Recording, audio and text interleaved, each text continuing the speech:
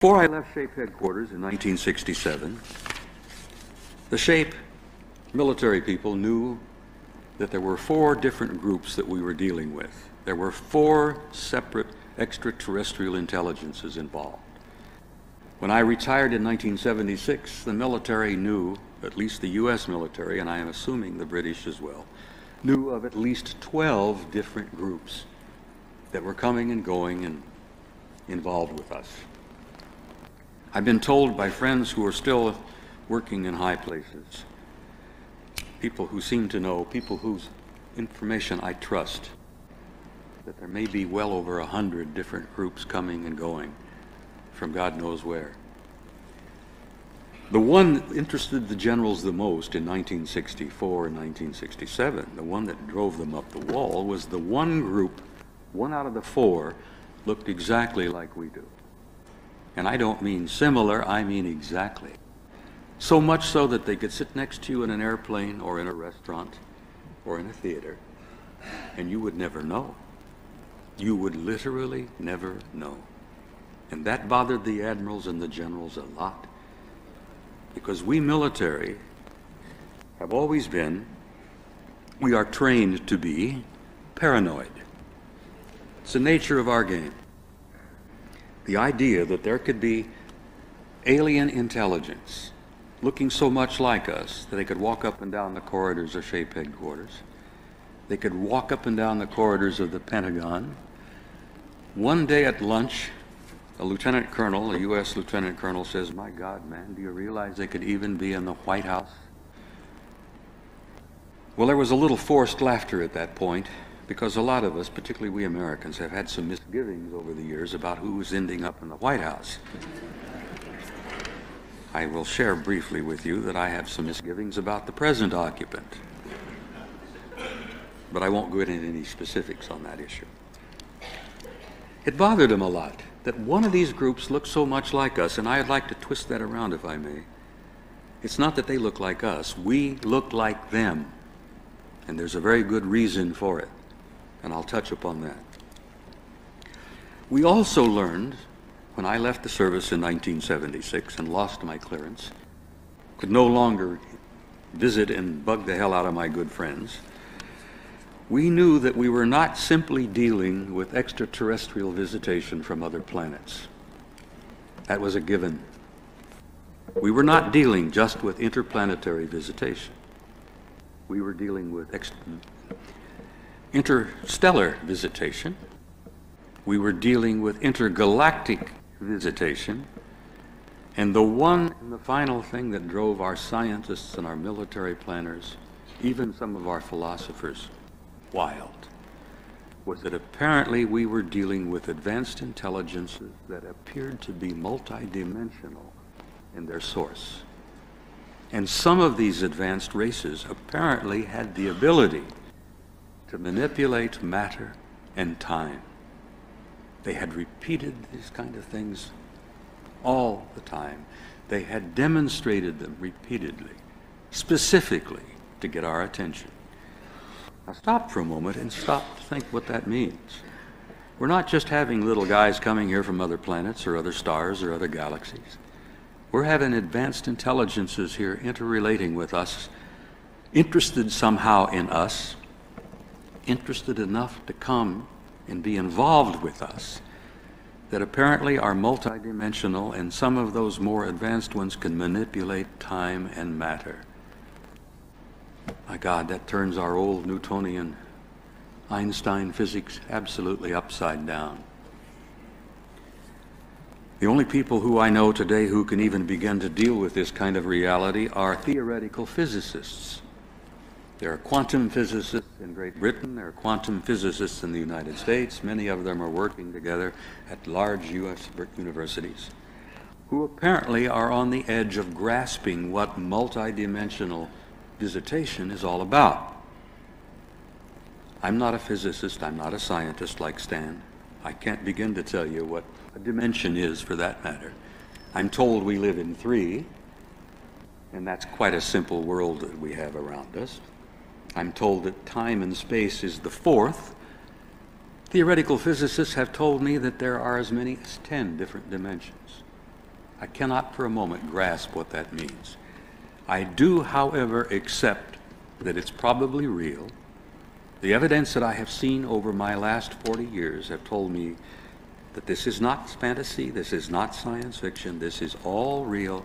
And ladies and gentlemen, this reality, when it becomes known and when it makes an impact upon our world, is going to change our world forever. You talk about a paradigm shift, that's an understatement. The old world we have known for so long is literally coming to an end. And it's just around the corner. And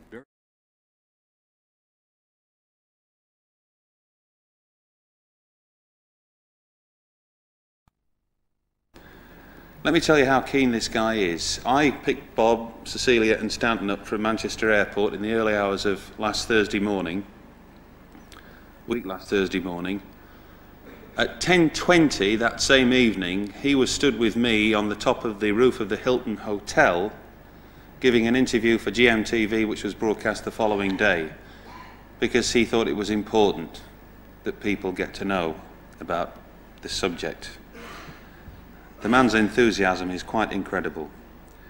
He's currently completing the manuscript for his book entitled The Time Has Come. Ladies and gentlemen, the time has come to meet Robert Dean.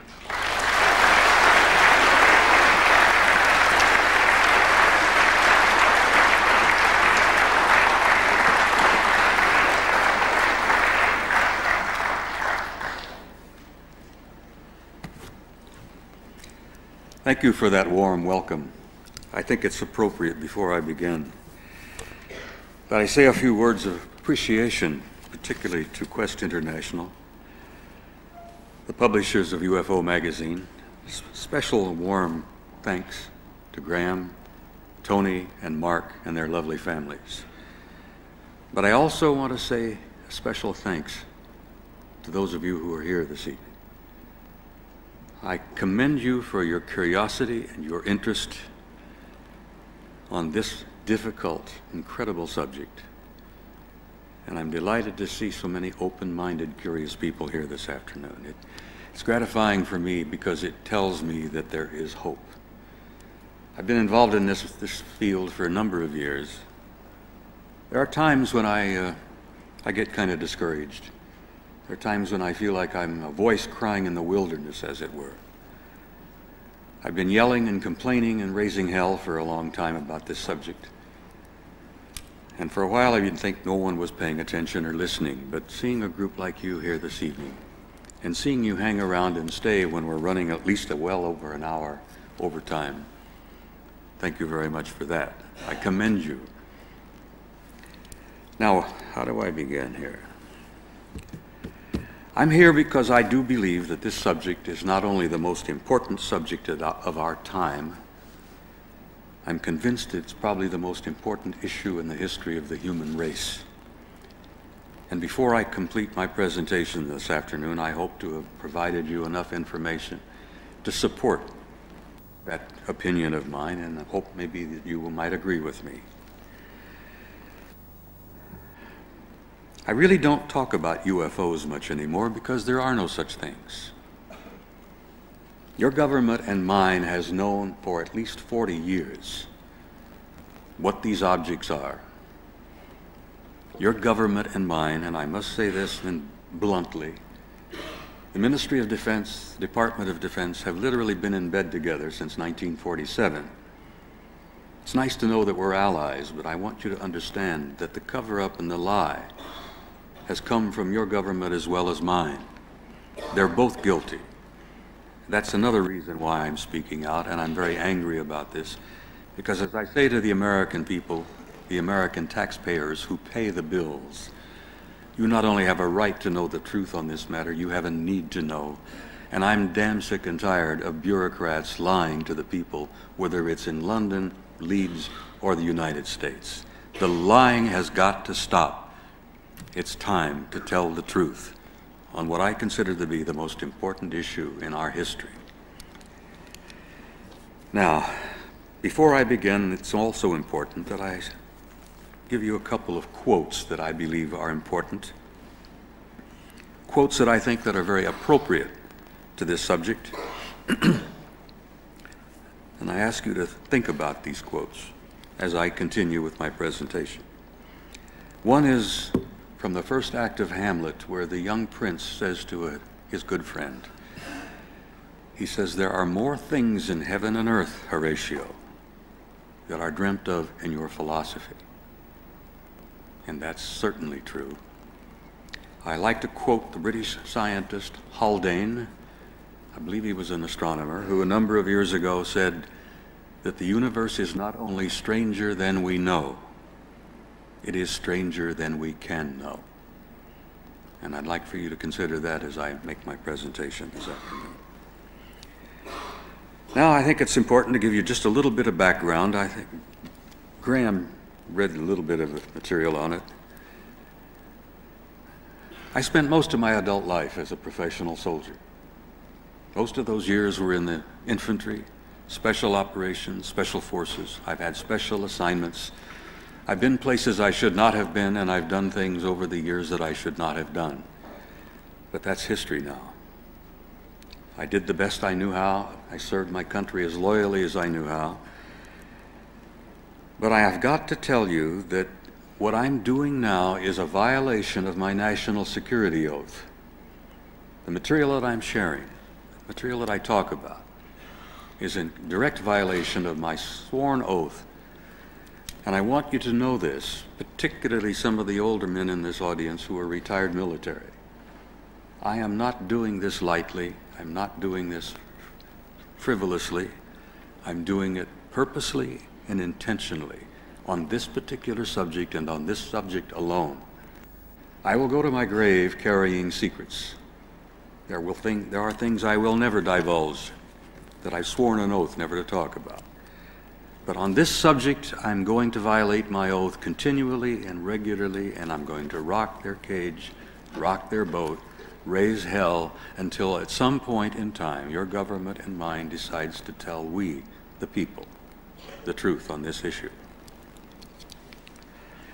Well, what is this issue? And how did I get involved?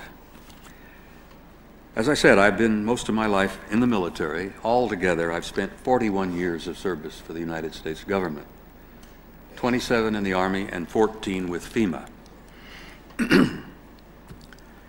But in 1963, I was favored with one of those special plum assignments that you often hear about in the military. I was assigned to the Supreme Headquarters Allied Powers in Europe in 1963. It was an opportunity to take my family to Paris. My kids went to high school in Paris. I spent almost 5 years in Paris, working at SHAPE headquarters just outside of Paris at a little town known as Rocancourt. I stayed there until the summer, late summer of 1967. And at that point, I helped move the headquarters from Paris up to its present location just outside of Brussels. General de Gaulle decided in 1967 to withdraw from the military alliance, and as a result, we were forced to pick up the entire headquarters and move it up to Brussels. France remained a member of NATO, but they withdrew from the military alliance, and they are still separate from the SHAPE military alliance. I arrived in the summer of 1963. I had a top secret clearance at that time. I was immediately given an upgrade of a cosmic top secret clearance, which was and still is the highest level of clearance that NATO has. I had to have a cosmic clearance to work in the war room, a place we called SHOC, the Supreme Headquarters Operations Center. When I arrived in '63, I learned of a study that had been initiated in 1961.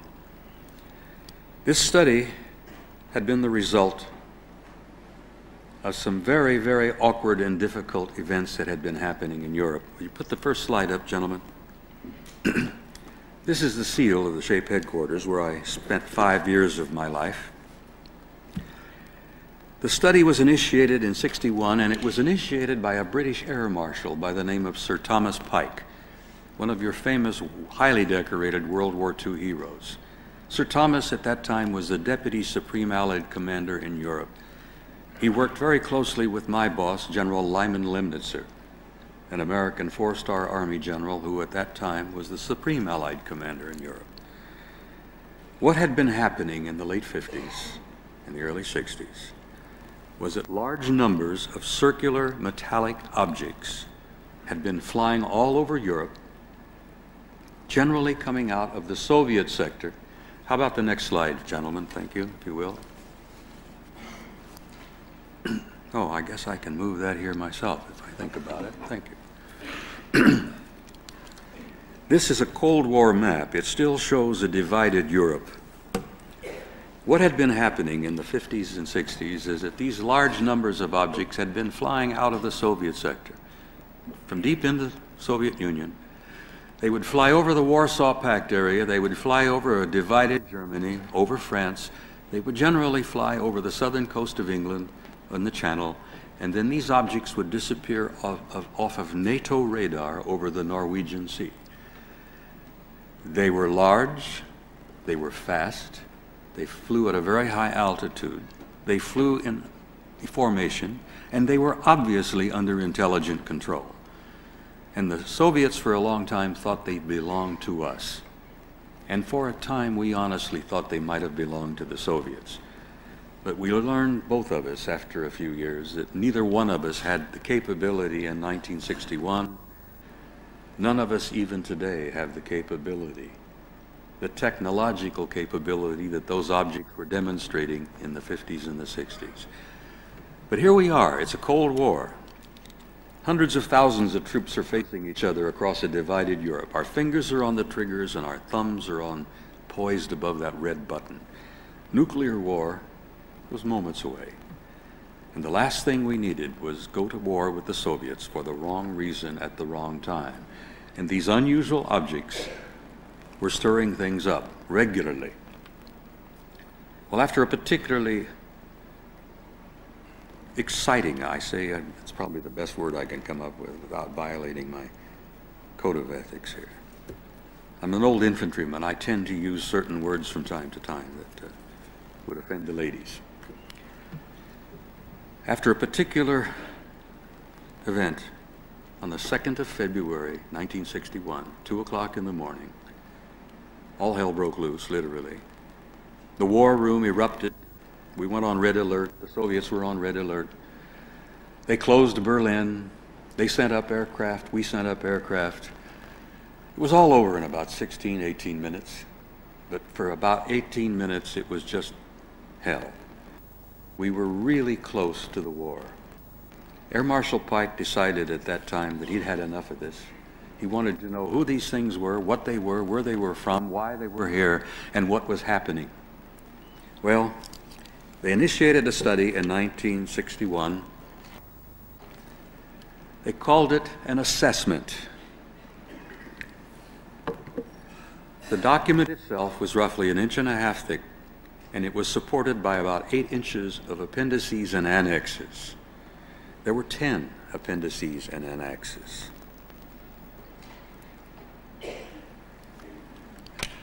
This thing was published in 1964. Copy number 1 was given to the Secretary General of NATO, who had funded this research.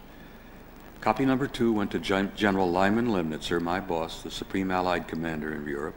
Copy number 3 was placed in the vault in the war room where I worked. In those years, we worked on 12-hour shifts.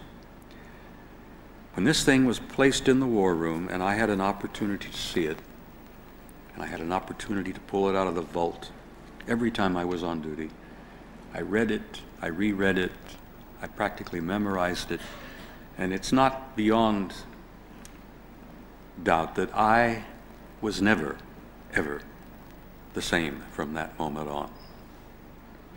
This 3-year study that had been designed as a strictly military study, changed my life. I could not put it down. I could not walk away from it.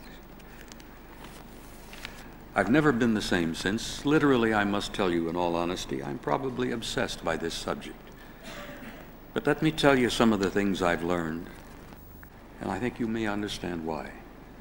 Now, I'm going to be telling you things that I've seen, things that I have learned, And then I'm going to be sharing with you some things that I have concluded after 30 years of research. So you can understand, hopefully, where I'm coming from in this thing. By the way, this is what the objects looked like. An actual photograph. A disc-shaped object. They varied anywhere from 35 feet to 90 feet in size. They were generally disc-shaped. They had a dome on top. This is another photograph taken over a village along the Rhine River in Germany. You can see, I believe, there's a castle on the hill up here. The Rhine River is back here. The photographer who took this particular object said that none of this below was visible to his eye. When he saw was a circular disc object with a dome on top, and he snapped the camera, and the camera saw this, but he didn't. We've surmised over the years that it's probably a manifestation of a propulsion system of some kind, an energy system. Camera saw it, but the eyeball did not. You can turn off that particular projector, fellows, right at the moment, if you will.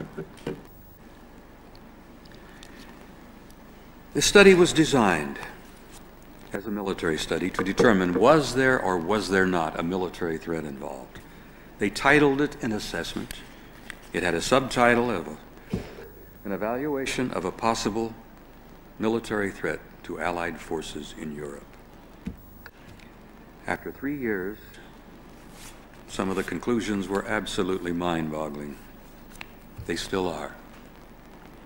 I must tell you at this moment that in 1964, when this study was concluded and published, I was to learn later that your government and mine knew most of this material and most of these conclusions as early as 1949. But they decided they could not share that with you. They didn't trust you. They didn't consider you were mature enough, emotionally mature enough to deal with this subject. You couldn't handle this reality because you go running hysterically through the streets. I resent that. I disagree with that then. I disagree with it now. And as I said, I demand that they tell us the truth. These 8 inches of annexes and appendices, however, contained the meat of this study. They were the aspects of the research that contributed to the conclusions. I just want to read a few of these annexes. There was one on radar and electromagnetic effects. There was one on optical and light analysis. There was an annex on photographic and holographic analysis. There was one on historical research and evidence. There was one on metallurgical and technical analysis. There was one on atmospheric physics and meteorological studies.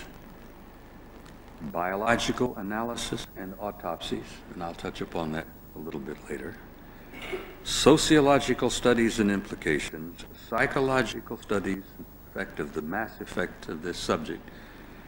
And the last and not the least, and the one I think probably is one of the most important over the years, is the theological implications and the worldwide impact of what this subject might mean.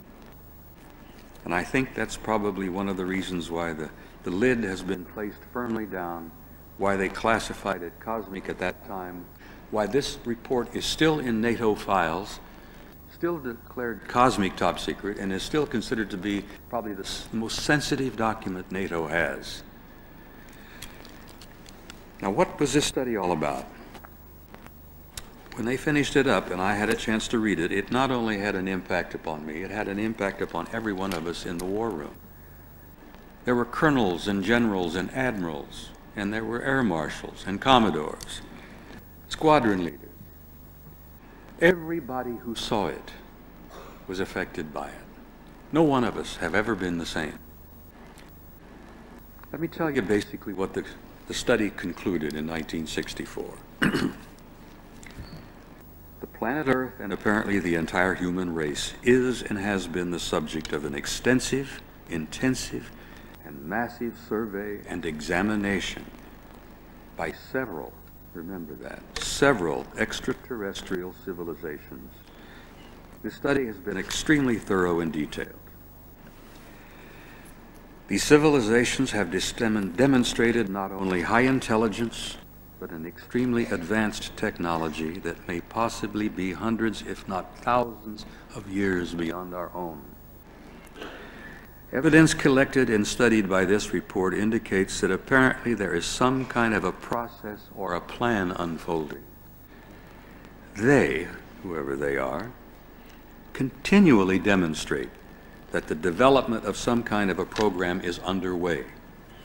They could see that in '64 as a result of the 3-year study. Over the years, we've seen it continue. We know it even progresses to that today. There is something happening, something is unfolding, there's some development taking place. That's why I consider it so crucial that people pay attention and inform themselves about what's really been going on. The evidence in this report leads to the conclusion that this survey or program has been going on for a very long time, possibly several thousands of years. Military intelligence analysis have concluded that there did not, repeat, did not appear to be a major military threat involved. The conclusions seem to indicate that if they were either malevolent or hostile, there was absolutely nothing that we could do at that time.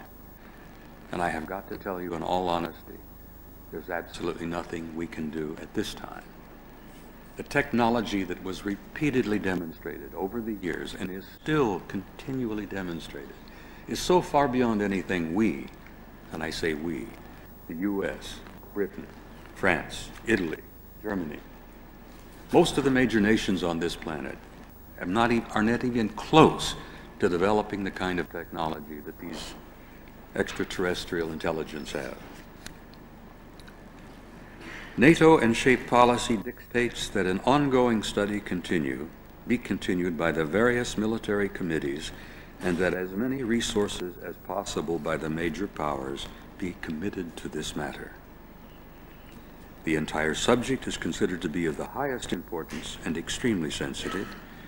This committee recommends that the highest level of classification be placed upon this matter, and if approved by SACURE, to be cosmic top secret or above.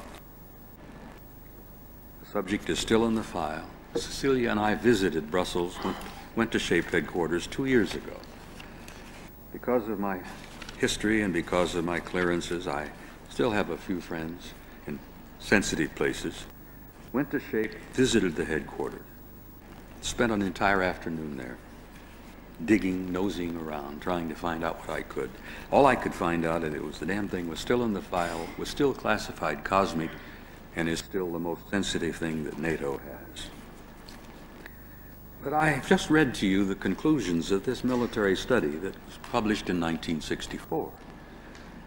And I think you can understand the impact that that study had upon me and everybody who saw it and read it.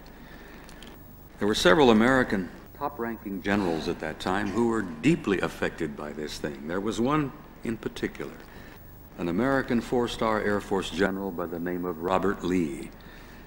Now, Bob Lee had been a good friend of Curtis LeMay, who was the commander of the Strategic Air Command. They'd gone to school together, they'd come up in rank together, they were both 4-star generals. General Lee in 1964 was General Lemnitzer's air deputy. He was responsible for all air operations throughout Europe. When he read the report, his aide told me, he says, the old man went into a state of shock. He was sitting at his desk and he threw his hat across the room and he says, "Do you realize what this means? Jesus, do you realize what this means? Everything we've ever done, everything we have, all of our missiles, all of our satellites, all of our nuclear weapons, it doesn't mean a thing." He was in such shock about it that I think he retired early. He retired within a year of being exposed to this study. This study had that kind of impact on almost everybody who read it and became a part of it. It had an impact on me. It launched me on a 30-year synthesis of trying to figure out not only what was happening. This was a beginning for me. The study and its conclusions were a beginning for me. I wanted to know more. I couldn't be satisfied not knowing more. And for the rest of my career, until I retired in 1976, I was a complete nut. Some of my friends would see me coming, and they'd say, "Oh, Jesus, close the door. Here comes Dean. Keep his nose out of our files." I would go and visit, and I had the clearance, and I would call in old debts and old favors, and I would stick my nose in their files. Until I left the service in '76, I was a real bug on this matter. I learned more and more, and the more I learned, the more I wanted to know. I wanted to know what the military knew. I wanted to know what the politicians and the scientists knew. What they knew in '64 was only the tip of the iceberg. I wanted to know what it was all about. My initial research as the military was, who are they, where are they from, and why are they here? And that was my impetus and my drive for very many years. I learned very quickly that there was no simple, easy way to learn anything about this, that there was no discipline that I could ever follow that would give me a clear and understandable picture of what was happening. I found out most of our great scientists were specialists in their fields, historians, psychologists, atmospheric physicists, whatever, atomic physicists, nuclear physicists. Every one of our great scientists have this narrow specialty field that they spend their lives working on, and they know very often very little about what's out on the sides. They know their discipline, they study it, they devote their life to it, but they don't necessarily have the time and the discipline to broaden their perspective and broaden their view.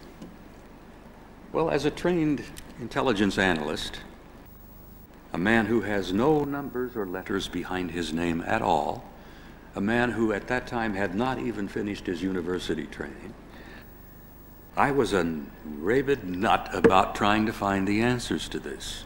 And as I said, I'd been trained to be an intelligence analyst.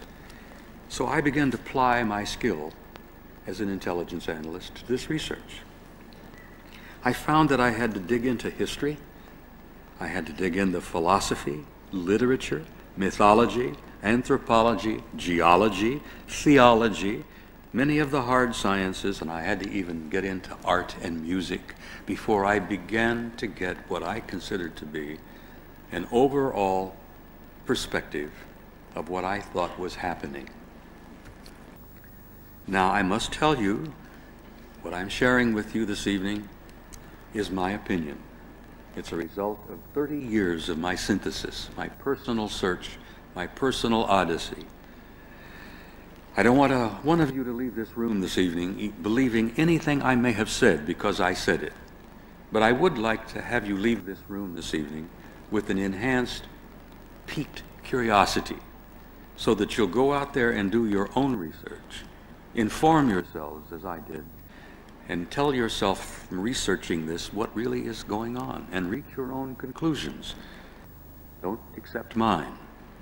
I challenge you to do your own research, but I challenge you also, once you've really dug into this thing, you'll never be able to walk away from it.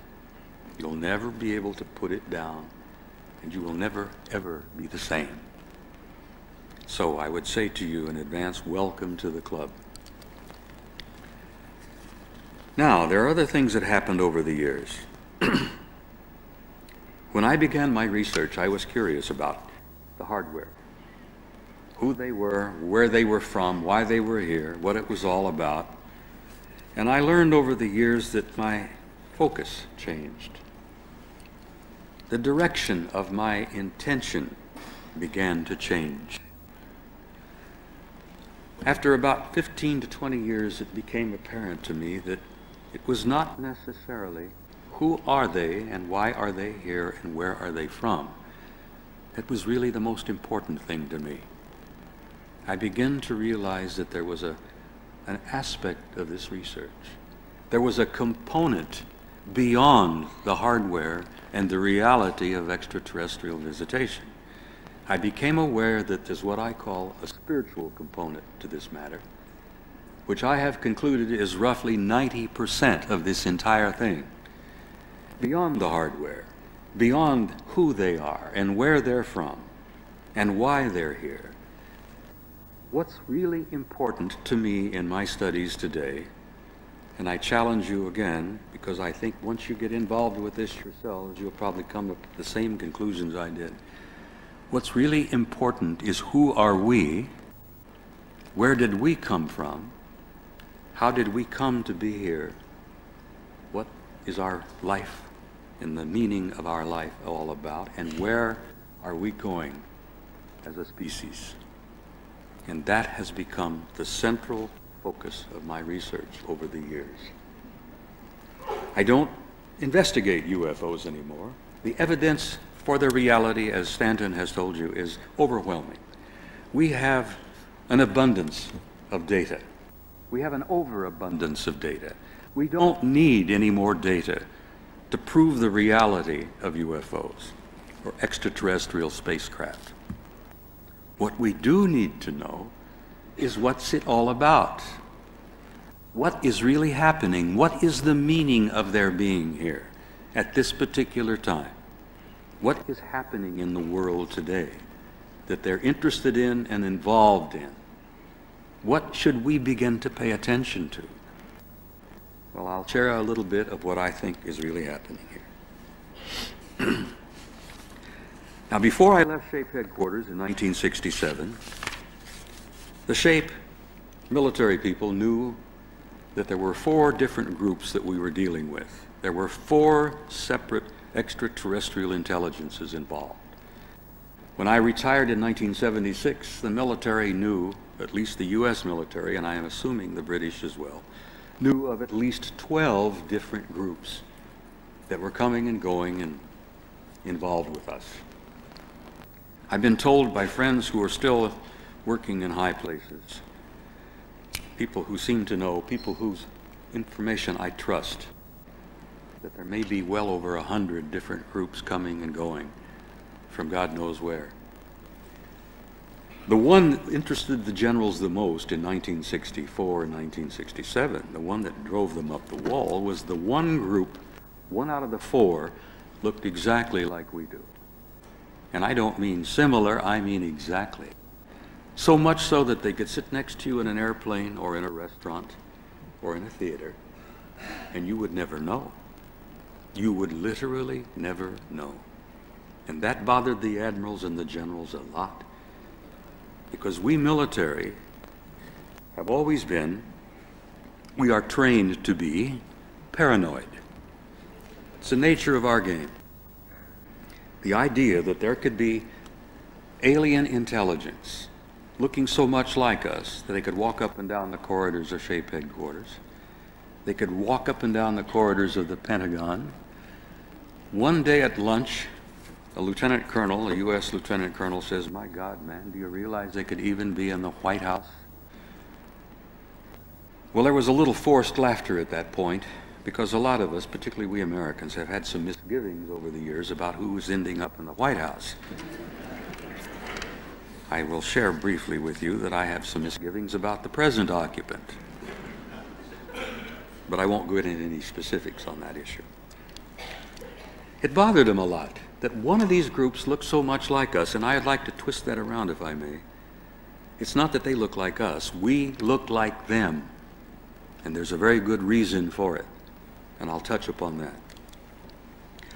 We also learned, when I left the service in 1976 and lost my clearance, could no longer visit and bug the hell out of my good friends, we knew that we were not simply dealing with extraterrestrial visitation from other planets. That was a given. We were not dealing just with interplanetary visitation. We were dealing with interstellar visitation. We were dealing with intergalactic visitation. And the one and the final thing that drove our scientists and our military planners, even some of our philosophers, wild, was that apparently we were dealing with advanced intelligences that appeared to be multidimensional in their source. And some of these advanced races apparently had the ability to manipulate matter and time. They had repeated these kind of things all the time. They had demonstrated them repeatedly, specifically to get our attention. Now stop for a moment and stop to think what that means. We're not just having little guys coming here from other planets or other stars or other galaxies. We're having advanced intelligences here interrelating with us, interested somehow in us, interested enough to come and be involved with us, that apparently are multidimensional, and some of those more advanced ones can manipulate time and matter. My God, that turns our old Newtonian Einstein physics absolutely upside down. The only people who I know today who can even begin to deal with this kind of reality are theoretical physicists. There are quantum physicists in Great Britain, there are quantum physicists in the United States. Many of them are working together at large U.S. universities, who apparently are on the edge of grasping what multidimensional visitation is all about. I'm not a physicist, I'm not a scientist like Stan. I can't begin to tell you what a dimension is, for that matter. I'm told we live in 3, and that's quite a simple world that we have around us. I'm told that time and space is the 4th. Theoretical physicists have told me that there are as many as 10 different dimensions. I cannot for a moment grasp what that means. I do, however, accept that it's probably real. The evidence that I have seen over my last 40 years have told me that this is not fantasy, this is not science fiction, this is all real. And ladies and gentlemen, this reality, when it becomes known and when it makes an impact upon our world, is going to change our world forever. You talk about a paradigm shift, that's an understatement. The old world we have known for so long is literally coming to an end. And it's just around the corner. And very few people are prepared for it. But I ramble a bit. Let me go on and see where I am here. There's so much. I jokingly told Graham I had 5 hours of material and only an hour and a half to present it, and I've got some slides I'd like to share with you if you don't get bored and want to get up and leave. What have I concluded? I told you things I've seen, I've told you things I've been a part of, told you about military studies and reports that I've been a part of, that I've had a chance to read. I've told you that your government and mine has been lying to us for well over 40 years. I told you bluntly that basically they're scared to death about how to tell you some of the things they've learned because they don't know how you're going to deal with it. I disagree with them. I don't think any of you are going to run hysterically through the streets. I've spoken to people like you around the world, and it's my opinion, particularly the British people, are sound, emotionally stable people, and I haven't seen one of you run hysterically out of the auditorium. And I've been speaking here now for well over a week. I'll tell you what I've concluded, and I'll try to get on with this quickly so I can get into this slideshow. We are not alone, and we have never been alone. We have had, as I have said and repeatedly say, we have had an intimate interrelationship with advanced intelligence from somewhere out there. And it's not just time and space as we know it. I say somewhere out there, I'm talking about different dimensions as well. The human race has had a continual, intimate interrelationship with advanced extraterrestrial intelligence from the beginning of our history. Now there's more, and it's a little sensitive. It's somewhat sensitive in a theological way. I have concluded that the human race, us, we, are a hybrid race. That we have been genetically placed here, we have been seeded on this planet, and we have been continually genetically manipulated, and I say continually, from the beginning of our history into what we are today. The process is still going on. It's still underway. It has not stopped. And the abduction scenario and all of the things that many of you are beginning to pay attention to and are learning about is real, and it's happening. This intimate interrelationship is intimate. They're involved in our genetics. They're involved in our racial development. They're involved in our evolution. They have been involved in that since the beginning of our history. Some of them over the centuries, thousands of years, hundreds and thousands of years back. When we had a relationship and a contact with them, we had a tendency to deify them. Thus, we have all of these great world religions. That's also a sensitive subject to get into, because I flatly state, in my opinion, after many, many years of research, that every major world religion on this planet has had its origin from extraterrestrial sources. And every great theological philosophy and every great book, from the Bible to the Bhagavad Gita to the Quran to the writings of the Buddha, every one of those tells essentially the same story. I have gone on the line and I have put my neck out on the block, literally. I'm too old to worry about it. I'm too damned fractious to pay attention to it. I say flatly that, in my opinion, that beautiful young man in Galilee 2,000 years ago was involved in this program.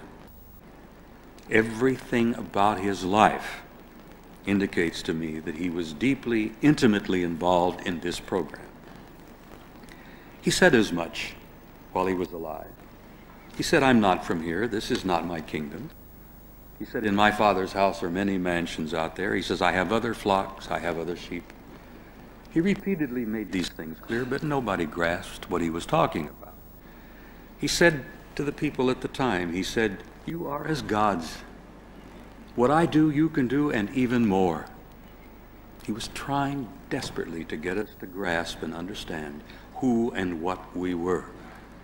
We were no great cosmic accident. We were no coincidence. It was important. There was a reason we were here, and he tried to explain to us. It's in the Quran, it's in the Bhagavad Gita, it's in the writings of Buddha. Every great religious teacher from the beginnings of our history has said essentially the same thing. But this is sensitive material. I made a comment at a conference one time in Dallas, Texas, which, as many of you probably know, is what we call in our Bible Belt. And after I had finished, I saw this little heavy-set dude coming at me. Had a Bible tucked under his arm, and I thought, oh boy, I'm in for it. I had visions of us rolling on the floor here, he and I. Because Dallas is kind of a fundamentalist South there. Thank God I didn't get attacked. He grasped me, hugged me, kissed me with tears in his eyes, and said, "Son, that's the best explanation of what I've been studying and living with all my life that I have ever heard. God bless you." Give me a kiss and disappeared. I say this to you because I'm convinced that almost everybody out there, including any type of Christian you could find, any kind of Muslim you might find, any Buddhist or Hindu you might find, if they are presented this information in the proper way, will accept it and understand it in the proper way. Now, what am I getting out here? What am I trying to say here? I'm trying to say that I believe the time is coming very, very soon that every major religion on this planet will probably collapse in ruins. I tell you that honestly because I see it happening. I see it beginning to occur. They're falling apart. The reason they are is they're not giving you the spiritual truths you need. I say also that when that time comes, I will be happy to see it happen. I will be pleased. Every major religion in ruins, literally around our knees, because at that moment and at that time only, we, the people on this planet, will be able to build something new, and we'll build something better, and we'll go on from there, and we'll devote our future to true, pure spirit rather than religion. We have, over the years, butchered each other and shed blood in matters of religion much more than we have politics. I would like to see religion sort of fade away, become history. I'd like to see us all begin to grasp who and what we are. Understand that there is a basic spirit within us. There is a spark, a divinity within us, that we are all the same. It doesn't matter what color we are, or what church we go to, what language we speak, what political party we belong to. None of that matters. What matters is we are human beings, we are children of God, we are immortal beings, we are infinite beings, and we're all the same. We are brothers and we are sisters, and we're going to have to reach that conclusion and come to that conclusion very, very quickly, or we're not going to be able to go out there and take our place in that infinite universe of intelligence unless we do begin to grasp that we are one people from one tiny planet with one future. And we're going to have to go out into space and take our destiny out there and take our rightful place out there as one people. They're not going to allow us to come out there with our hatreds and our savagery and our bitterness and our bestiality. The stuff that's going on in Bosnia must stop. The stuff that happened in Rwanda must never happen again. We've got to grasp that we are one species, one race, from one little tiny planet with one future. And we have to go out there together, or we may not go out there at all. Now, this is what I have concluded. These are some of the things I have reached after 30 years of research. I share them with you honestly and bluntly, and I tell you, don't believe me necessarily, but that's what I've concluded after 30 years.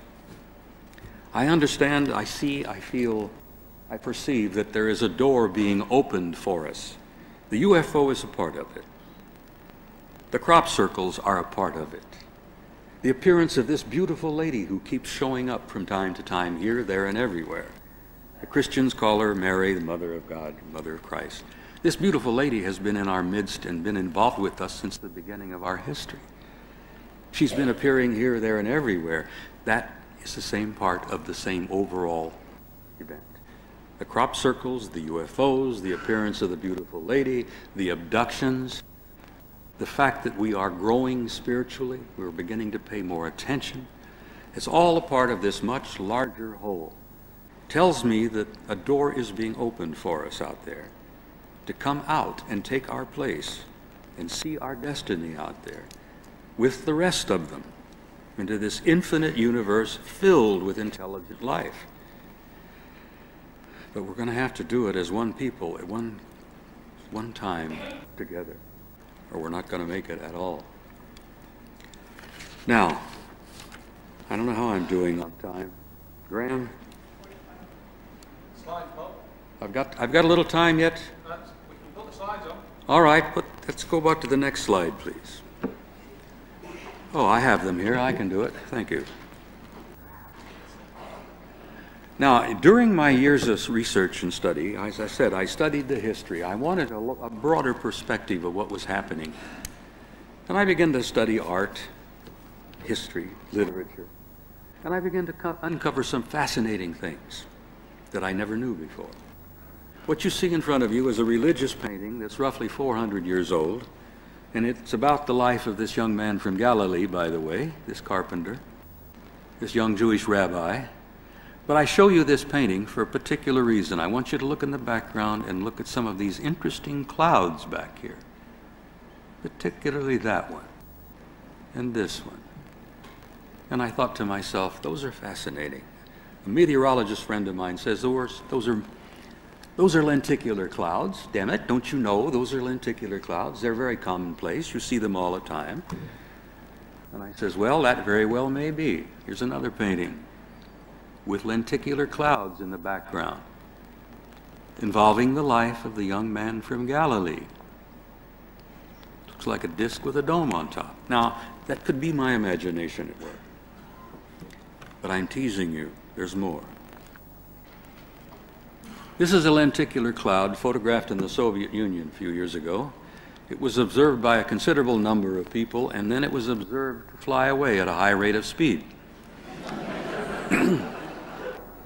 I wasn't aware lenticular clouds could do that. Here's another one. This hovered all by itself, no other clouds, hovered for at least an hour. A number of people stopped and looked at it because of its unusual shape. That lenticular cloud also was observed to fly away at a high rate of speed. Another picture of a lenticular cloud. Same thing, same story. Well, there's a purpose in my madness here. What am I getting toward here? Well, I'll show you.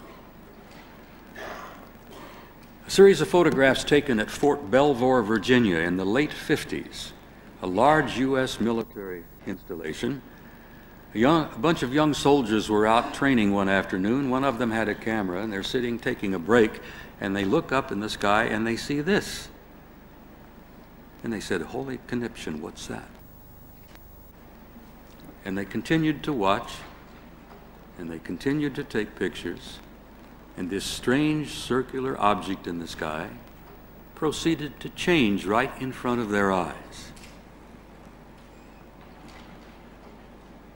You can still see the rim, but they continued to snap pictures, and they continued to look, and their mouths were hanging open by this time. And this thing continued to turn itself into a cloud, and after it had done so, it flew away at a high rate of speed. The point I make is simple. The next time you're cloud watching and you see lenticular clouds, you may be indeed looking at a lenticular cloud. But then again, you may not be looking at a lenticular cloud. Look carefully, pay attention. This is a lenticular cloud photographed in Denmark 10 years later, several thousand miles away from Fort Belvoir. An identical object. You can see the rim inside there. This was observed by a large number of people. This particular cloud had a kind of a jellyfish extension down here, but then they watched a while, and after a time, it too flew away at a rather rapid pace. Another lenticular cloud, interestingly enough, moving smartly from right to left. You can even see the rim here. Now, in my opinion, ladies and gentlemen, there is a hard piece of hardware inside of that, with intelligent beings inside of that. They're very clever, they're very intelligent, they're very highly technologically advanced, and they will sometimes mask themselves as clouds, not to upset the common folk. But this one's moving rather smartly from right to left. It's even leaving a bit of a trail here behind it. Here's another famous one, photographed in New Mexico near Holloman Air Force Base. This object is moving at a rather high speed from left to right. You can also see that it too seems to have something in the way of a trail of some kind behind it. The point I'm making is the next time you're cloud watching, well, look carefully. They may be, they may not be. It's fun. Now, I also told you that in my historical perspective, I began to collect information, photographs. I found that there are tons of artifacts all over the planet that are listed by a lot of researchers as UPARTs, out-of-place artifacts, objects that should not be.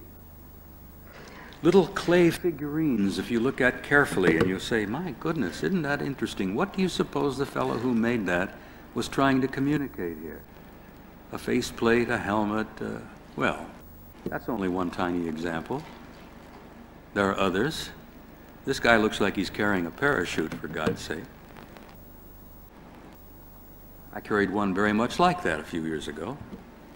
The point I'm making is that these little out-of-place artifacts are intriguing, and I believe they are valid bits and pieces of evidence that we need to pay attention to. This is a painting found in the Tassili Plateau in the Sahara that's estimated to be thousands of years old. This is a piece of ceramic from Mexico created by an Aztec Indian, and I want you to look at this object. Looks to me like some chap peering out of a spacesuit, probably, with a breathing apparatus here in front of his mouth. Now, it could be my vivid imagination. Maybe I'm reading too much into this. But I began to collect these bits and pieces, these parts. This is the famous Palenque stone from Palenque in Yucatan. Engineers at NASA have looked at that and said, in the name of heaven, that guy is riding a ramjet. Engineers at NASA have studied this object. Here is Lord Shield Pakal, leaning forward with his eyes to an eyepiece, his hands on controls, his feet on control pedals here. He's sitting in the cockpit of what appears to be a ramjet. And the engineers at NASA says, my God, it's as clear as it can be. Even have the flames coming out in the back here. This is in the Yucatan, Palenque, estimated to be about 800 years old. Inside, under this sarcophagus lid, was a 6'4" bones. Lord Shield Pakal, one of the great priest kings of the Mayans. The Mayans are generally about 5'2", 5'4". Everybody's been intrigued by this. And archaeologists don't even want to talk about it because they can't explain it. I continued to collect bits and pieces. Now, these little characters are from Ecuador in South America. The archaeological team who found them said that they're at least 1,000 years old.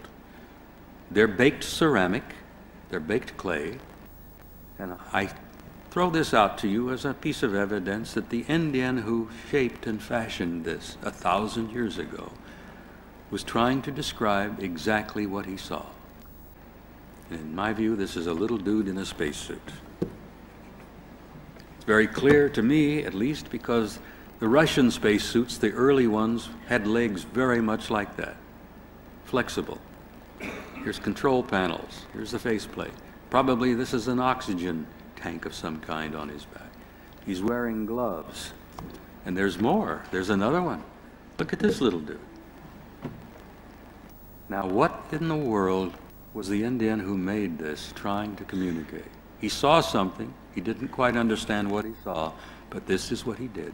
Now, this was 1,000 years ago. Just consider it. This little drawing is an object. Thank you for focusing that. This little drawing is an object that happens to reside in the museum, the Archaeological Museum in Istanbul in Turkey. I owe this to Zechariah Sitchin, who found this and put it in his latest book. The museum staff at Istanbul does not like to explain or display this thing because they don't know how to explain or display it. But if you look carefully, you'll see what I say to be a little guy in a spacesuit. Here's his boot, here's his helmet, here's the eyepiece. He's got his arms on some kind of controls of some kind, and so help me God, there are 3 thruster booster rockets on the back, very much like what you find on the U.S. space program in the shuttle. Sharp point here. Can you guys focus that just a wee bit? Now, this is what we call an OOPArt. This is an out-of-place artifact. This is something that shouldn't exist. This was estimated to be roughly 4,000 years old. They've estimated its age at 2000 BC. Now, what in the world was going on 2,000 years before Christ, where little dudes are flying around, apparently, in something like this with thruster rockets on the back?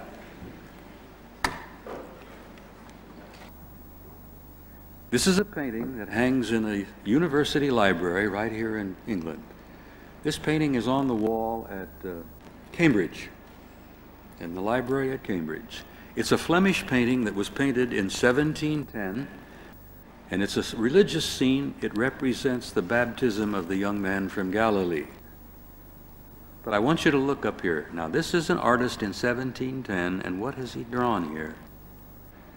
What is this circular object with this light in the middle? What are these beams coming down from it? And what did he know in 1710? that we are just now beginning to pay attention to.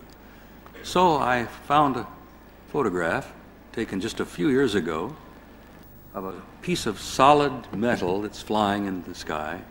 This is a legitimate photograph of a UFO, and I want you to look at the light here, whatever that may be. Play with it, look at it, wonder what in the world is that kind of a shaped object doing over a scene about the life of the carpenter from Galilee, beaming rays of light down. And here's an actual photograph of one of those things. This is a famous Lolodov plate. It's another UPART, it's another inexplicable artifact. It was found in Nepal by a Russian archaeologist right after World War I. It now resides in the Berlin Museum, and they don't know what it's made out of. It's a combination of metal or ceramic. You tap it and it rings like a bell, but the museum will not let anybody cut into it or drill into it. It's estimated to be several thousands of years old, and I throw it out to you as a challenge, as a temptation, as a tantalizing piece of history. Particularly, I point out to you that on this Lolodov plate here are a number of scenes that I find particularly intriguing. Thank you, guys. Look at this. Now that could be simply a streamlined shape, but look down here. Those of you who studied UFOs and the entire phenomenon, this is a little gray, if I have ever seen a little gray. He is exactly what we see when we see little grays. And this is a little male. If you ladies will forgive me, it's very clear here that he has an appendage there, which clearly identifies him as a male. But this is on an out-of-place artifact. They don't even know what it's made out of, and even beyond that, this Berlin Museum artifact has a tendency to change its weight. They put it on a set of scales to weigh it. They forgot and left it for a time, and they came back later, and it had shifted its weight. It gets heavier and it gets lighter, and no one knows how in the world that happens. This is the famous Lolodov plate, an UPART, an out-of-place artifact. But I share it with you because I'm particularly interested in this symbol right here. Interestingly enough, that symbol appeared on one of the I-beam girders from a crashed UFO from New Mexico, who interestingly enough appeared on one of Ray Santilli's films not too long ago about the recovered artifacts, the recovered wreckage from a crashed UFO in New Mexico. Now, I don't know what that means, but that symbol, that particular symbol, is identical to one on the I-beam girder from the crashed UFO from New Mexico. People have told me that these other symbols appear to be very similar to astrological signs. But this Lolodov thing is several thousands of years old. They don't know what it's made out of, and they can't for the life of themselves explain why it shifts itself in weight. Another UPART, another little piece of evidence I believe it's important to look at. Now here's a medieval tapestry, and my photograph is not that good, and I ask you to bear with me, but this thing's roughly 800 or 900 years old. It depicts a scene from the life of the carpenter from Galilee, and I want you to look up here in the sky above the city. There's a disc with a dome on top. What in the world is that doing in a medieval tapestry? This is a medieval fresco from Yugoslavia, another scene from the life of the young man from Galilee. But what is this in the sky, flying over the scene of the life of the carpenter? There's a guy sitting in this thing with his hands on controls, and this dude is scooting across the sky. What do you suppose we could make of that? What is the artist trying to communicate to us from 800 or 900 years ago? This is a medieval fresco. This is older than Renaissance. But it gets better. This is one of my favorites. This painting hangs on the wall of the Uffizi Gallery in Florence, Italy. It's Renaissance. It's over 400 years old. I'd like to share it with you because it was painted by one of the great Renaissance masters, a friar by the name of Filippo Lippi. He's considered to be one of the great masters. This scene he's painted here is a scene with the Madonna and the baby Jesus and his cousin, Saint John. No. Who was the one? John the Baptist. Yes, John the Baptist. So this is John and Jesus. Here's the mother. But what in the world is this over her shoulder? And what is it doing in a Renaissance painting that's over 400 years old? Now here's an enlargement here. And here's this strange object. And here's a guy on the ground looking up at it, shielding his eyes from the sun. And there's a dog down there barking.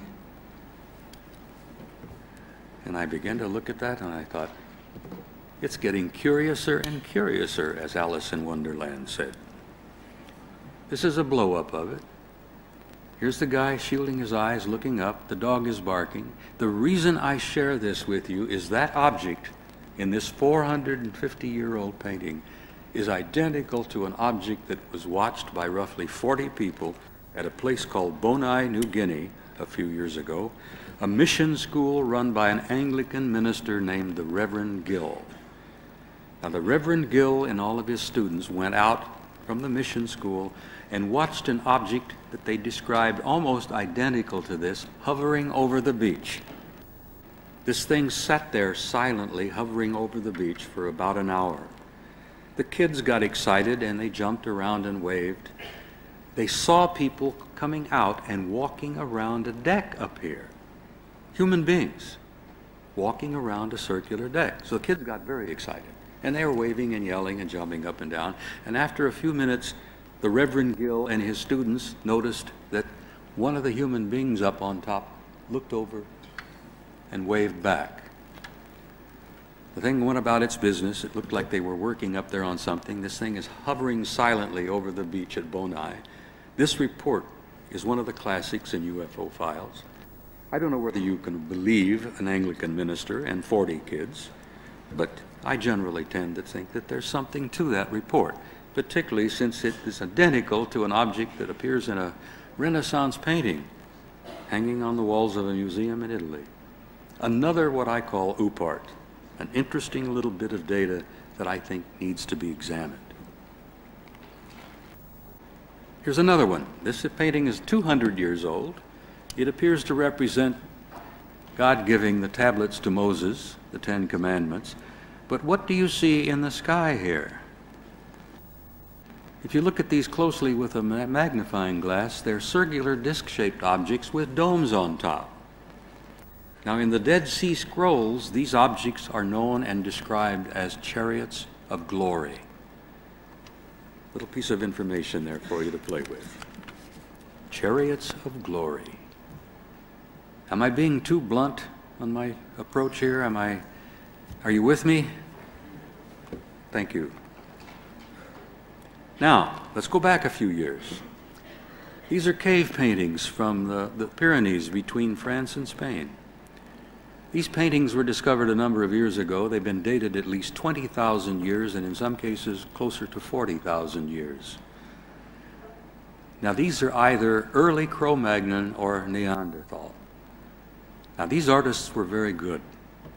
I want you to look at some of these figures here. The horse, the boar, the mammoth, another horse, I think, an elk, a bull. Look at this, a buffalo of some kind, a bison. These artists, 20,000 years ago, were good artists. Some of the most beautiful paintings we've ever seen have been found in those caves in the south of France and northern Spain. But I show you this because I want you to take a look at a couple of other things. Look at this, and these, and this, and these, and up here. Now, a number of French researchers became intrigued by these and began to do some research on their own, and they cataloged much of these paintings. The French are very good at this sort of thing. So they cataloged these things, and these little diagrams and drawings are from the caves. But look here. and here. And what do you suppose these dotted lines mean? I think that the point's well made. Here's some more. Look down here. Let's move along. These appear on the walls of caves that were painted roughly 20 to 40,000 years ago. Look at this one example. That object is exactly what I showed you at the beginning of the slideshow, flying over Central Europe. Exactly the same shape. Look at this. What do those dotted lines mean? Well, to me it means that the artist was conveying that this object is moving. These guys were not stupid. Our ancestors were not dumb. Now, this is something I found out of an art book myself. I've always been intrigued by ancient Egypt. This is a wood panel off our sarcophagus from Abydos that was dated about the 1st or 2nd dynasty. That means it goes back a hell of a long time, roughly 2800 BC. The hieroglyphics on this sarcophagus describe this object as the chest of Osiris. Now, I remembered from my ancient Egyptian history that Osiris was one of the great creator gods of the Egyptians. Apparently an alien, apparently an extraterrestrial. The chest of Osiris. And I thought, well, that's intriguing, but then I turned it upside down and I looked at it again and I said, my God, this looks like one of his runabouts. Here's a jet or rockets coming out of the back. Here's the cabin he's sitting in. Here's the intake up at the front of this thing. That's how Osiris all got around over Egypt 3,000 to 4,000 years ago. Now, maybe I'm reading too much into this. I'm an old man. I begin to tend to lose it after a time. But I tease you with these things, and I tell you that they all add up to a body of evidence that you cannot deny. Now, there's a series of photographs taken in Puerto Rico. Experts have gone out of their way to discredit these photographs. These are the famous Amaury Rivera pictures. I want you to look at this object here. The only problem the experts who are trying to debunk and explain this away is that there were a couple of hundred people on the ground watching this whole event as it was taking place while Rivera was taking pictures. What you see here, and this has been published in Quest International UFO book, is a U.S. Navy F-14 Tomcat. And look at this object and look at that light in the middle. Almost identical to the one I showed you before. Almost identical to the one that appeared in the 1710 Flemish painting. Look here. This Tomcat's quite impressed with this object, flies all around it, made several passes. It was the sound of the jet that attracted the people's attention. Because he'd come in and make a pass, and then he'd throw in his afterburners, and people stood and said, what in the hell is that? There were roughly 200 people watching this series of events. The skeptics don't know how to explain away the 200 people. But here you have this Tomcat again, an F-14, flying off of a U.S. aircraft carrier. And here you have a disc with a dome on top and a dome on the bottom. I find it interesting. It's simply another case that I think needs to be looked at. This is a famous photograph photographed in New Jersey, USA, a number of years ago. This object hovered over a reservoir, a water reservoir, for a couple of hours, caused enough excitement that roughly 300 people stopped their cars. It was late in the afternoon, evening, middle of winter. The reservoir was frozen solid. This object is hovering over the frozen reservoir. People stop their cars, and there's a traffic jam. There's a real jam, real congestion. People stop, get out. The roads are crammed with people. The police showed up, and the police watched the series of events. The object hovered there for roughly an hour and beamed a light beam down on the frozen reservoir, and when the object departed, everyone noticed that there was a perfectly circle, it melted in the frozen ice from this beam of light. This object then flew away. Roughly 300 people. Never got onto the front pages of the New York Times, never got onto the front pages or got into the evening news. Typical U.S. The media ignores this kind of thing. I think they do it here as well. This is a famous Concorde picture. We're getting close to the end of this thing. British scientists, French scientists, some Germans, I think some US guys, a number of years ago during an eclipse of the sun, hired a Concorde and flew from the United States to Europe or to the north coast of Africa, following the eclipse so they could photograph it. The Concorde is clipping along, what, about 1,800 miles an hour? They're up around 45,000 feet. But someone in the Concorde, who were taking pictures of the eclipse, noticed something that had been following them all the way across the Atlantic. Now here you can see the envelope of atmosphere around the planet. Africa is down here somewhere. A couple of the scientists says, what in the hell is that? They took a few more pictures. This one's right on the edge, doesn't show very well. But they're way up, and this thing is following them across the Atlantic. This is a blow-up of what they were looking at. Now, in my opinion, this simply is a spacecraft, an alien craft, a very highly developed technical craft, and there are guys inside of here that were probably taking pictures of the scientists in the Concorde who were taking pictures of these guys inside of here. And this sort of thing has gone on for years. Another interesting little anomaly, a photograph from World War II of something found by the Russian army in the middle of winter, half buried in the ground.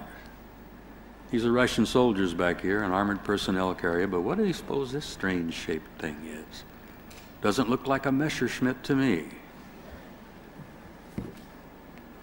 Another fascinating little anomaly, an object that was being pulled out of the Norwegian Sea by a Norwegian fishing trawler a few years ago.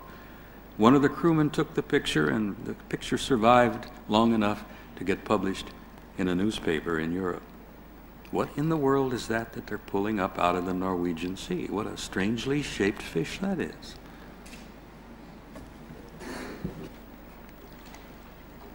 This is another famous photograph taken a few years ago in New Zealand. A doctor and his family were on a picnic, and they'd spent the day and had a delightful time, and they were getting ready to pack up and go home, when an enormous circular lighted object flew above them. The doctor says this thing was gigantic and it was slowly spinning. And it was covered with lights, and the doctor says, so help me, when I looked up, I could have sworn I saw faces peering down at me. And I said to myself, this is probably the zoo tour. I have this vision of somewhere at some place, sometime, they sell tickets, popcorn, soda pop, Cracker Jack. They go aboard and say, let's go down and look at the Earthlings and see what they're doing tonight. So they come down and they slowly come across, and the doctor says this thing was spinning slowly like a carousel, completely silent, and it was gigantic. And he said, so help me, I saw faces looking at me. This is what I call the zoo tour. We've had other examples of this. Another photograph from France. These are not legs, these are light beams. A glowing object. These are famous photographs from Belgium. I got these from a young man named Patrick Ferrens, who was ahead of the Belgian UFO research group called SOBEPS. This is one of those gigantic triangles that hovered over Belgium a few years ago. The same kind of thing that hovered over the Hudson Valley in the United States a few years before that. And it's the same kind of object that's appearing regularly in your skies here in the United Kingdom. Mostly at night, but I'm telling you, pay attention, you're going to be seeing some of them during the daylight. These things are gigantic. They're roughly sometimes 300 to 400 feet across. When they've been seen on edge, they look like they're 60 to 70 feet thick. Massive, gigantic objects, totally silent, that can hover motionlessly above a police car and drive the officers wild. This is a photograph taken by a cop in Belgium. You can't really see very much here. You have to look carefully. You can see a bit of the edge. But Patrick took this thing and put it in a computer, and there's what you see. This is the shape of this thing. This is a gigantic triangular object, roughly 400 feet across. These are corner lights. Now, this light in the middle was noted to depart come off, fly around, go back, and reattach itself. Now, who is behind this? What's really happening here? The next series of pictures were taken by the federal police in Mexico just a few short years ago. They thought they had a major drug operation going on. They'd seen all these lights in the sky at night, and it was their job, of course, to track down the druggies. And the federales devoted a lot of time and energy, and they gave cameras out to their officers, and they went out at night and started taking pictures. When the officers brought the photos back to the office, the commandante had a fit. He practically had a fit. He says, "What in the hell have you guys been doing? What the hell is this? You've been out drinking tequila or something." And they say, "No, Commandante, these are what we saw in the sky at night." Now, these are real. The federal police took these pictures. Many witnesses observed these things flying in the skies at night. Should they have appeared on the front pages of your newspaper, of the U.S.? Did any of us in the United States see these on the evening news? No. I wonder why. Look at that. I can tell you this is not a drug operation. If the drug runners have got this kind of hardware, we're in big trouble. Look at this one. To me, that's absolutely beautiful. Very similar to one that was photographed over Gulf Breeze, Florida, not too many years ago. Look at that.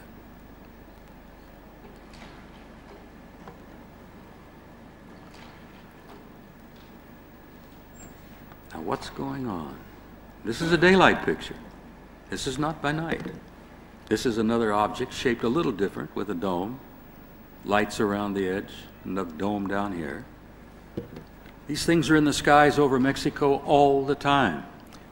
Now, let's move along quickly. These photographs, I have to apologize to you, are not that clear. These are NASA photographs taken by Apollo astronauts on or near the moon a number of years ago of things they saw. This is the object. This is a bit of a blow-up here. Here's the object again, blow-up. Every one of our NASA Apollo astronauts, every one of them who made that trip to the moon and back, saw these objects. A circular disk with a dome on top. The guys were so excited about it, many of them wanted to talk about it, but NASA flat told them, if you talk about it, you're going to jail. This is this object. At the photograph, you can see there's a little bit of a trail behind it. They were photographing the moon's surface, and this thing flew in front of them. I resent these pictures because I had to go to a Japanese researcher to get copies of these. These were taken by my astronauts, taken with cameras bought and paid for by the American taxpayer, with film bought and paid for by the American taxpayer. The whole damned Apollo program was paid for by the American taxpayer, and the American public have not seen these. Where did I find them? In Japan. Figure that out. This is one of the better ones. Look at this beautiful thing. This is a large, self-luminous object with windows. I think this was Apollo 12. Look at that. That should have been on the front page of every damn newspaper in the world. But they wouldn't do it, they wouldn't dare do it, because they would have then to try to explain to you what it was. Now, ladies and gentlemen, this is a little photograph, what I believe to be an authentic, legitimate, real picture of one of the little gray dudes. This was taken in Mexico. He apparently was alive and well. And you study the photograph, you can see a little bit about his clothing, the wrinkle of his neck, the little jumper he's got on. There are lines in his face. You know, of course, that there are roughly 4 different groups of little grays. They're the little tiny dudes with the round heads. Then there are several other different types, and then there is one group that is roughly 6 feet tall that are almost human. Some of the little guys do not appear to be a species or members of a race. When they've been found in these crashed disks, and the medical examiners have checked them out, they've concluded that they are biological androids. They're clones. They have no reproductive capability. They have no alimentary tract, they have no rectum, they have nothing that indicates that they are reproducible, or that they can even eat. They have no teeth, they have little membranes in their mouth. British medical examiners who examined and autopsied a number of them from a crash disk near Timmensdorfer, Germany in 1964, conducted the autopsies and said, my God, every one of them were exactly the same. It's like they were cut from a pattern. No reproductive capability, no alimentary tract. Every one was absolutely identical. Now that doesn't mean that all of the grays are laboratory products, but some of them are. And they just make them. This is another picture from Mexico, which I found particularly sad because this is a photograph of a crash and a little survivor of a crash in the United States a number of years ago. And this little baby only lived about a month. You look at it carefully and you look at it closely, and these little fingers are wrapped around the thumb of the nurse here. And when I look at this and I look at those little eyes, it's haunting to me. I can never forget them. This little creature didn't make it very long. She was a female, and she was inside one of these crashed discs. They tried to keep her alive, but they weren't successful. Now, I'm closing with a couple of pictures like Tony shows earlier, and I'm doing this on purpose. To me, these are some of the most beautiful photographs I have ever seen. They're shots of our galaxy. They're shots of our universe. They're pictures of this incredible universe that we are a part of. I like to look at them because they're absolutely sheer beauty. I want you to look at this. The latest estimates from NASA is that there are roughly 400 billion stars in our galaxy. Roughly. This is a big guess. There are roughly 400 billion galaxies in the known universe. Think about that. And look at those pictures. They take my breath away sometime because this is a part of our community of life. This is a picture of a galaxy very much like the one we live in. Our galaxy is shaped very much like this. And if we were way out in space looking back at our own galaxy, the planet Earth and our little sun would be out here in the suburbs, on the edge. I show these to you because I think if they give you what they give me, it's gives a sense of perspective, and it's almost a sacred feeling that I have about life and the universe. Over the years, and this is probably the most beautiful photograph of all, and this is the last one in my slideshow.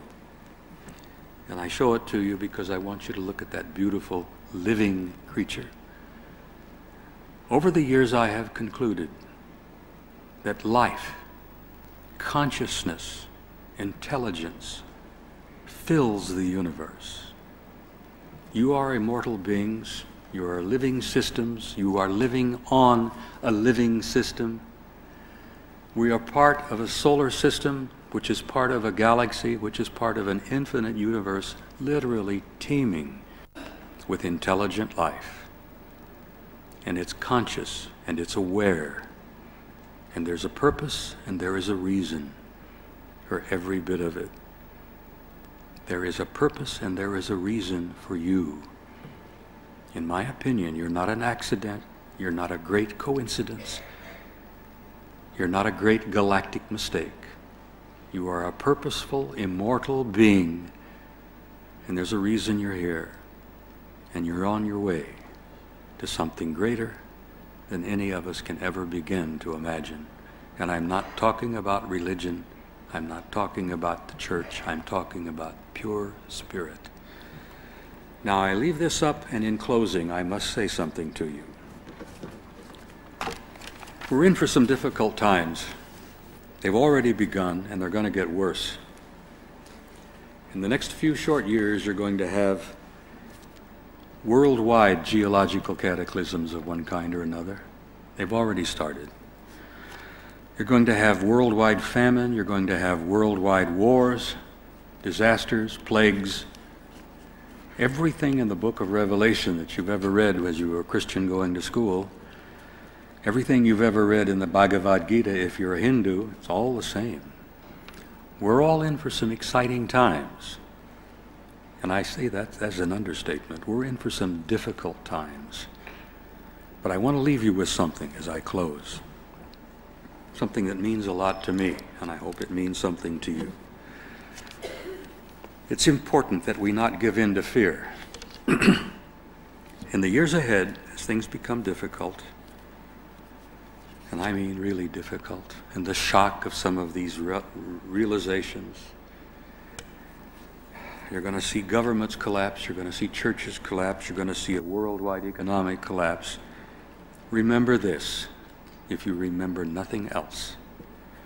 Count Leo Tolstoy, a great writer, a great philosopher, a great poet that I've always admired.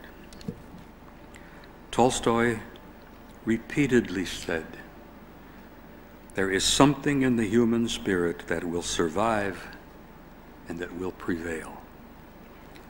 There is a light that will not go out, no matter how dark the world becomes. And in the spirit of that light, I want to say to you, God bless you, thank you, and good evening.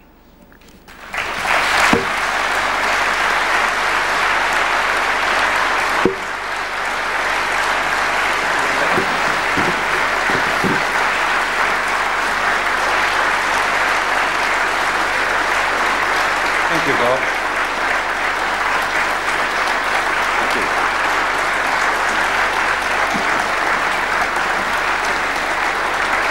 Ladies and gentlemen, time has always been against us today, but I'm going to ask Bob in closing, for the last 10 minutes, he did bring across some footage. And this footage is something that you've got to see, and I promise you 10 minutes. He'd like to just basically go over with a verbal commentary just what it is exactly that you're going to be seeing right now. When we were at Solihull, we didn't have the colour. I'm pleased to say we've rectified that problem. So, gentlemen at the back, if you would kindly put on this footage, we'll hopefully enjoy it. And Bob, if you do a commentary. Listen to this excited photographer here. This was in Germany. UFO, UFO. He's running across the field trying to stay up with this thing.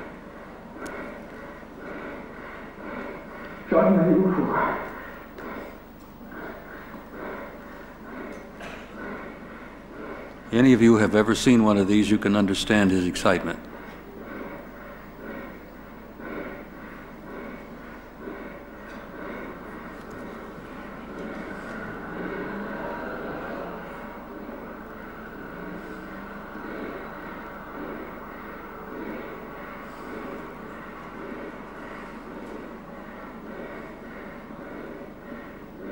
If it had been someone my age, we'd have had a heart attack by this point. Now this is the same scene slowed down.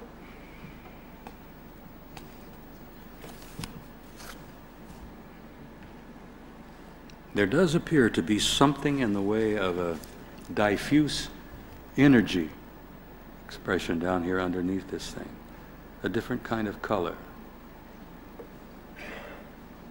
Sometimes it's not visible to the eye, but the cameras will pick it up.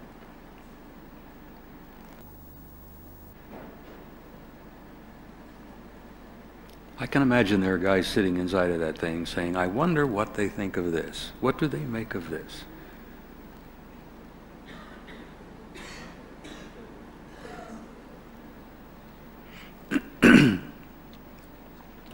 This sequence has a number of excellent clips.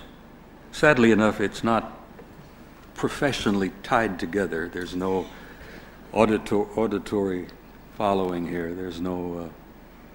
There's a gap, and then there's another picture and another picture. We have Germany here.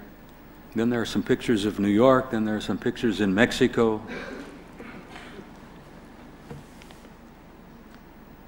But these pictures have been examined, and this is real. This was a pretty good-sized object. This was 35 or 40 feet, at least. maybe more.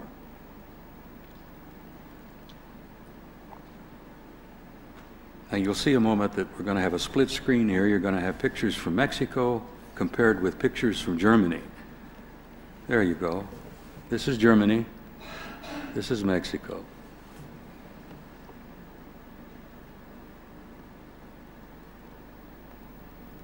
And ladies and gentlemen, I have to tell you, this is not swamp gas. Bless his heart, old Alan Hynek never was able to live that down.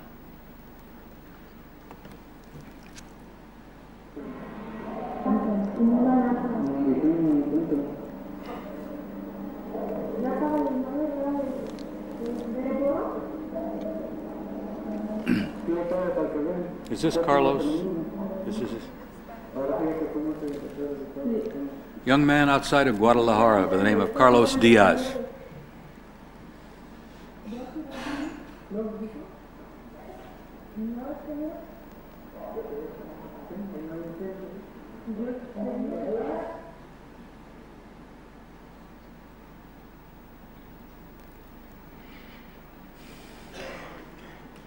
These pictures have never been shown in the United States, either on the evening papers or the evening television news.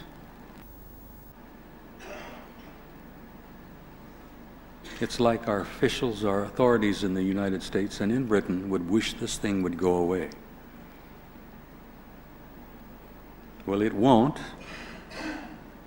and it's going to get bigger and bigger. And I ask you to stay tuned, because you're going to see some things in the next few months, in the next couple of years. They're going to shake you up completely. I also wanted at this point to thank the young man who introduced himself to me earlier this evening, the young serviceman from Menwith Hill, the National Security Agency facility just a few miles from here. Young man came up and introduced himself, and I want to say thank you for coming. Hopefully, maybe we had time for a beer.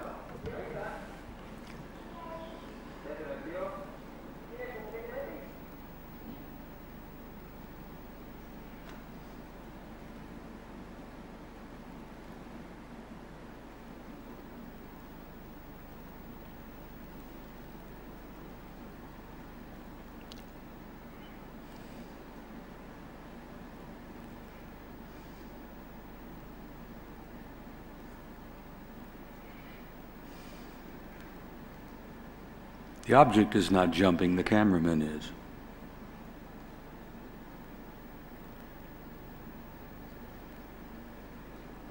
The object is moving, but it's not jumping.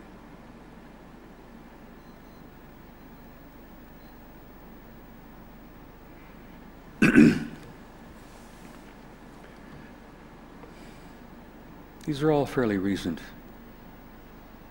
within the last 6 months, roughly.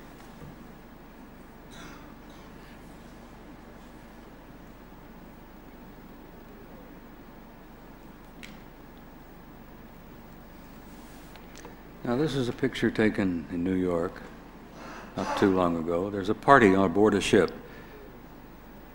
The U.S., they do this from time to time. They go aboard ship, they go up and down the river, they have dinner, they dance, there's a band playing. They take pictures of the city of New York, the World Trade Center here. Sometimes they get something they didn't expect.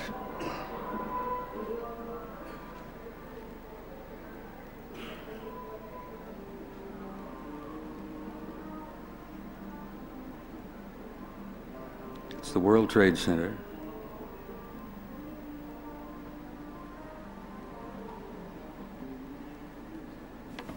Keep your eye up here.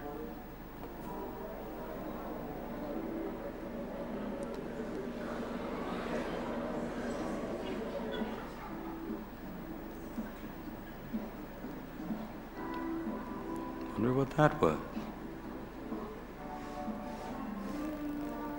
I have this uncanny sense that we're taking pictures of them and they're taking pictures of us. I would like to see some of their pictures of us. I'll bet those are buttes.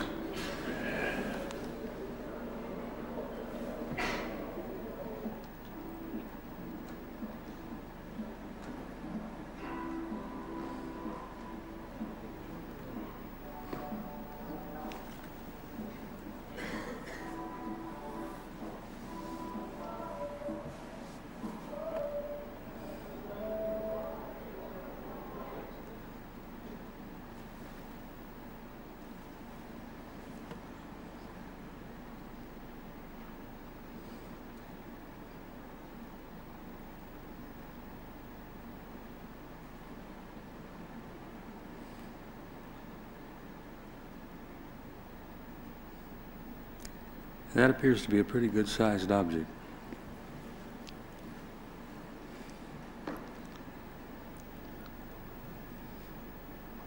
Thank you, Bob.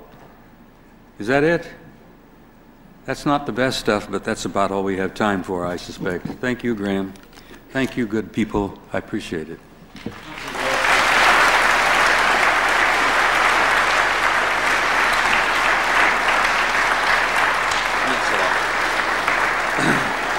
Ladies and gentlemen, because we've run over, I know that Bob and Tony and Stanton will take some of your questions, but these have to be out in the foyer. They're going to be there for a little while now, so no official question time as such. We'll be back here on Saturday evening, April the 27th, here in Leeds.